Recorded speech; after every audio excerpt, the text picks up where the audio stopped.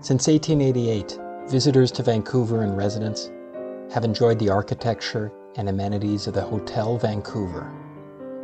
The current Hotel Vancouver is actually the third hotel with that name. As Vancouver grew, so too did the Hotel Vancouver. The first one was built in 1888, 1 year after the Canadian Pacific Railway first arrived in the city.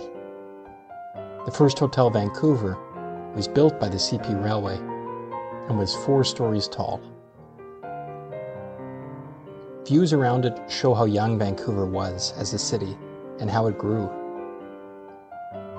Here are photos from the late 1880s of the area's northeast,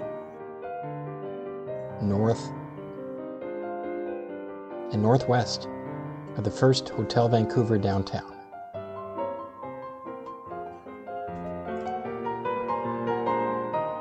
Immediately north of the hotel was a park and tennis court. The first hotel underwent expansion multiple times, and before it was demolished, it had at least 3 wings with different architectural styles. Vancouver continued to grow, and you can see that the city around the hotel was building. Eventually, the first Hotel Vancouver was inadequate for Canada's Pacific port and westernmost big city. These photos show how downtown Vancouver evolved in the 1890s and the first decade of the 1900s.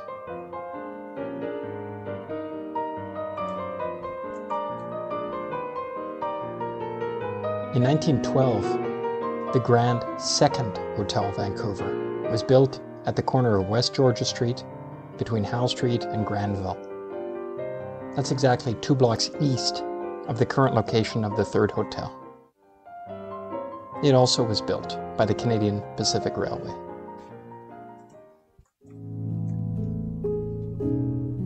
Locals and visiting guests and celebrities enjoyed its rooftop terrace with spectacular views.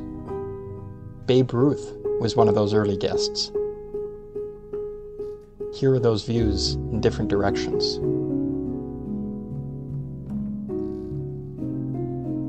It was beside the old courthouse, which today is the Vancouver Art Gallery. And here's a view of the hotel from Granville Street, around 1916 and 1917, from 2 different angles.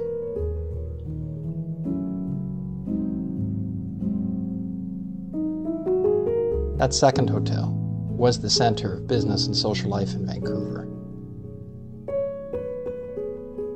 Here are its lobby and banquet rooms.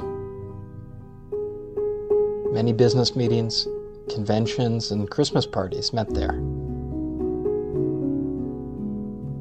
And here's its busy driveway off West Georgia Street. And here is a man climbing the outside of the hotel. A huge crowd watches.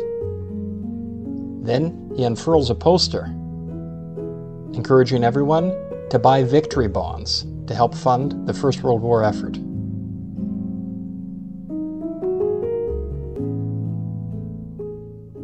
The second Hotel Vancouver was the leading hotel in the city, which continued to grow and fill in. Between the First and Second World Wars, Vancouver became Canada's 3rd largest city. It passed Winnipeg in 1931. After the Panama Canal, it increased the speed of shipping and made railroads a bit less important. Vancouver has remained Canada's 3rd largest city since then. Here are some views of the central city between the wars, and a view of the second hotel looking north from Burrard and Nelson around 1926, and on Howe Street from Nelson around 1928.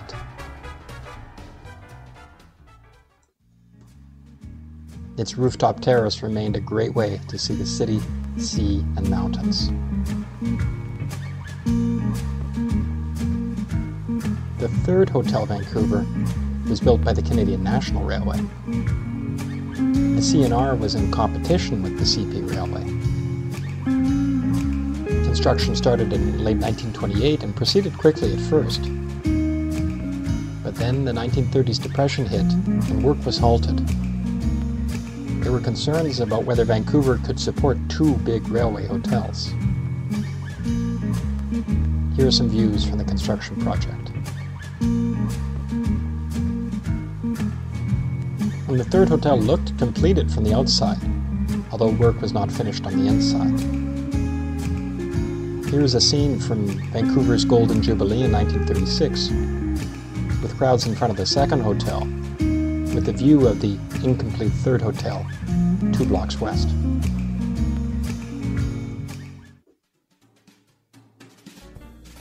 The third hotel changed Vancouver's skyline. Here's some views of downtown during the 1930s.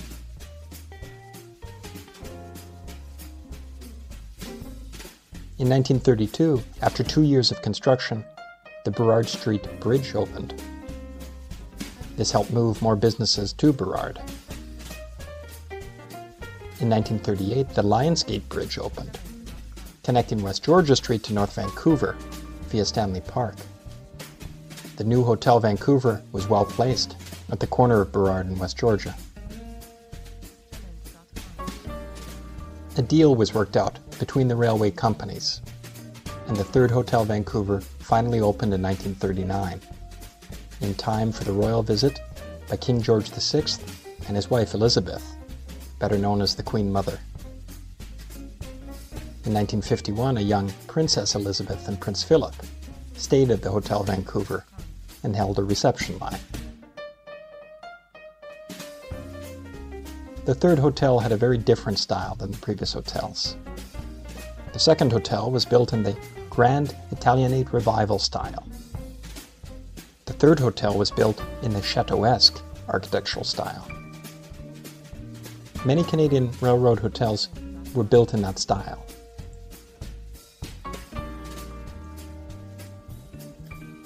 Some other famous Canadian railroad hotels in that style are the Chateau Laurier in Ottawa, the Chateau Frontenac in Quebec City, the Fort Garry in Winnipeg, and the Royal York in Toronto. Inside the third Hotel Vancouver, you can see the Art Deco decor from the opening in 1939. Here's a commercial office that rented space in the hotel.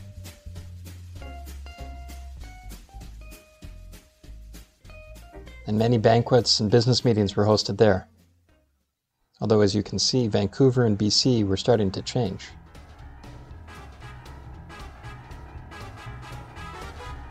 During the Second World War, the Canadian Armed Forces rented out the second hotel in its entirety, while the third hotel became Vancouver's grandest hotel.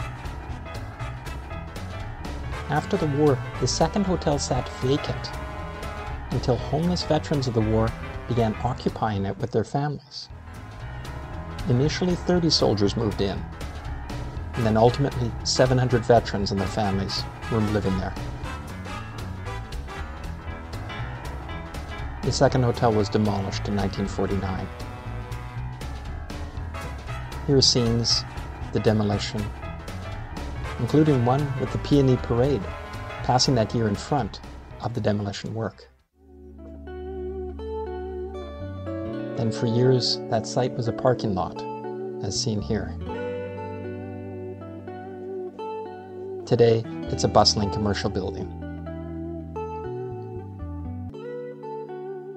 The third Hotel Vancouver then simply became the Hotel Vancouver, or today the Fairmont Hotel Vancouver. Here it is hosting guests during the 1955 Canadian Football Grey Cup Championship. Cars grew ever more popular during the 1960s, and a large parkade complex was built on the south side of the hotel. Here are some memorable photos of hotel staff serving the construction crew building the multi-story parking lot. The downtown skyline in Vancouver grew ever more crowded starting in the 1960s. And today, the Hotel Vancouver is a picturesque chateau surrounded by office towers.